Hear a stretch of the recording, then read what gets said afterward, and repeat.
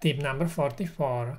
When doing placement under BGA, first only check where the free space is and then do it again.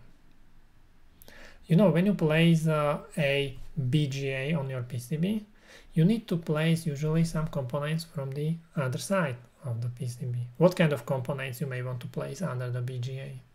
For example, decoupling capacitors. Yeah, have a look. Here is a power page of a processor, and here you can see many decoupling capacitors. They all need to be placed under the BGA, under the processor. And usually you may need to place there some other components, like, I don't know, reference resistors or series termination resistors, this kind of components. So there is only very limited space under the BGA. How we are going to place there all these components? Or maybe place there the components is not so difficult, but also to connect them. That's the difficult part, yeah? Place the via and connect these components. I do it in 2 steps. In the first step, what I basically do you remember the tip? In the first step, I check where the free space is. And in the second step, I do it again. So in the first step, I go and I take the components, which need to be under the BGA, and I place them just under the pins or close to the pins where they need to be placed. I take the components and place them close to the pins, like you can see here.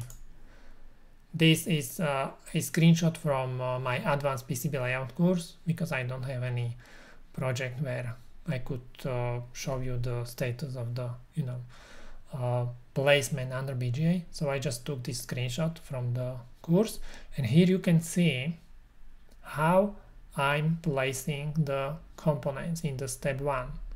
Yeah, I take them from the schematic or select them in the schematic and place them just under the pins where they should be. Yeah.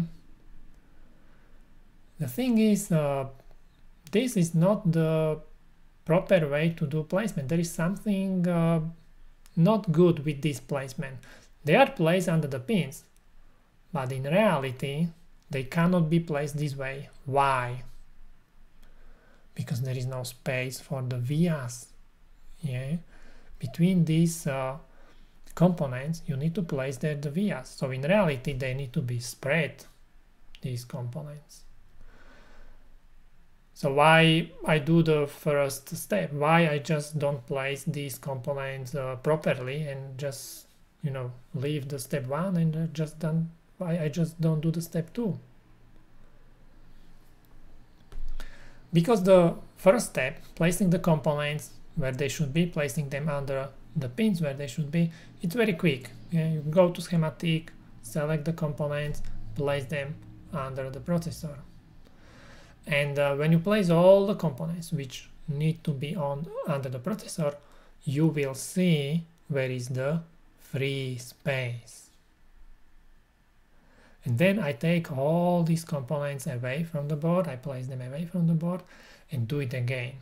But this time I know where is the free space. So I know when I place the vias, like you can see here, and I start placing the components and there is no space, I know which direction I can continue with the placement of the components, because I know there will be the free space. That's why I do it in 2 steps, and it helps a lot. Yeah. First step is very quick. It may look like it's a additional work, it's not. It will help you. You will see if you try it.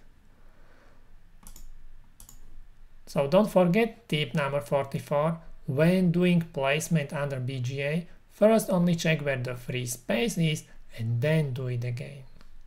Why? When placing the components the second time, you will know which direction you have some free space.